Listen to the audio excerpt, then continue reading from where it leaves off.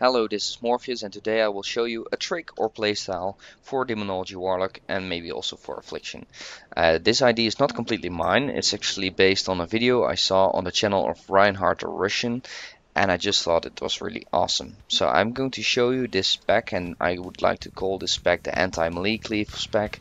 You take Dark Regeneration, Shadow Fury because it has a very short cooldown, you take Soul Link, Blood Horror, Glim of Supremacy and the Archimonde's Darkness.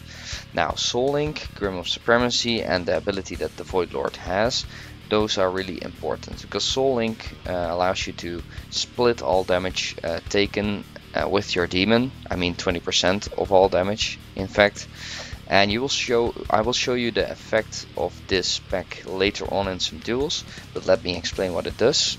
The Voidwalker has a Void Shield that he can activate every 10 seconds, and this will reduces his damage taken by 60% for 30 seconds. Each time the Void Lord is struck by damage, a blast of shadow damage is released, dealing a lot of shadow damage and reducing the power of the Void Shield by 20%. So in fact you have 3 charges every 10 seconds that does a lot of damage to the enemy that hits you. So for melee classes, if they're near to you, they will get a lot of damage from this shield, and because you share the damage with your demon, if you get the damage, the shield will also be activated. So I will show this later in some duels. Please also notice that I do not burst, I do not try hard, I just try to survive as long as possible without doing anything, and actually I'm trying to let my pets and the shield kill him instead of my own burst. So if you think I play really horrible, that's because I am playing horrible.